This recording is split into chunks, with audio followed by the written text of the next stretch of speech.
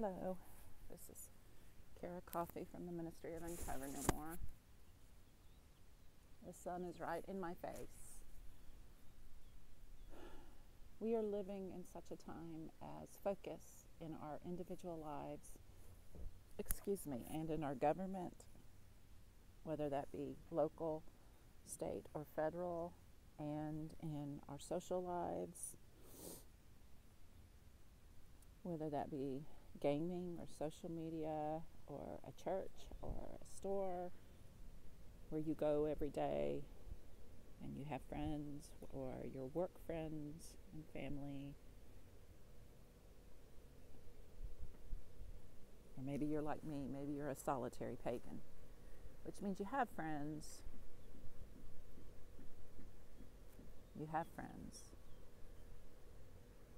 and you keep moving in the music of universal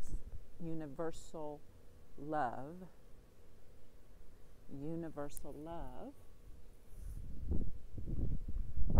And one of my authors is TS Eliot, a great poet in that zone of my life.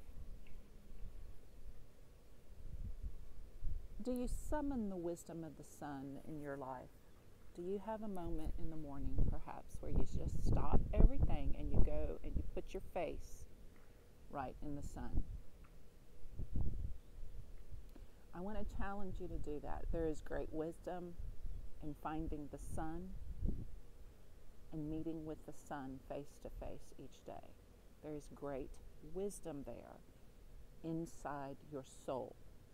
Not to mention the fact we all know the healing powers of the sun and the vitamin exchange with our skin that happens. It just takes a few moments. You would be surprised, the ancient wisdom, the knowing who you are and why you're here, that you can't even form into words in your head. You just can't, but you're more secure, and you go back into your place more centered to just have a few moments each day or several days a week face to face with the sun. This is an interesting piece of grass. It's pretty. Now, I'm going to go, not quite black screen because our grass is in hibernation. Remember, Kara wants two things: Harriet Tubman on the $20 bill and universal health care. I want my children to be taken care of. I want to be taken care of for the rest of my life without so much stress. And I want that for you and your children. I think a lot of angst on social media would go away if we had universal health care. Think about it that way if you can, please. Stock market, Walmart, Costco, Merck, Freescale, New York City, huge businesses. If you could all think about that, I would appreciate it. And right now we need COVID-19 relief. That's the big duh.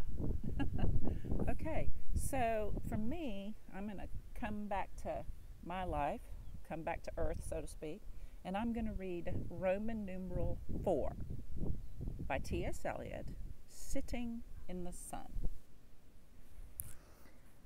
Who walked between the violet and the violet, who walked between the various ranks of varied green, going in white and blue, in Mary's color, talking of trivial things, in ignorance and in knowledge of eternal dolor, who moved among the others as they walked, who then made strong the fountains and made fresh the springs, made cool the dry rock and made firm the sand, in blue of larkspur, blue of Mary's color. Sovinga vos. Here are the years that walk between bearing away the fiddles and the flutes, restoring, one who moves in the time between sleep and waking, wearing white light folded, sheathed about her, folded, the New Year's walk, restoring, through a bright cloud of tears, the years, restoring, with a new verse, the ancient rhyme, redeem, the time, redeem, the unread vision in the higher dream, while jeweled unicorns draw by the gilded hearse. The silent sister veiled in white and blue, between the yews, behind the garden god, whose flute is breathless, bent her head and signed, but spoke no word. But the fountain sprang up and the birds sang down, redeem the time, redeem the dream, the token of the word unheard, unspoken, till the winds shake 1,000 whispers from the yew. And after this, our exile, which is exactly where I am.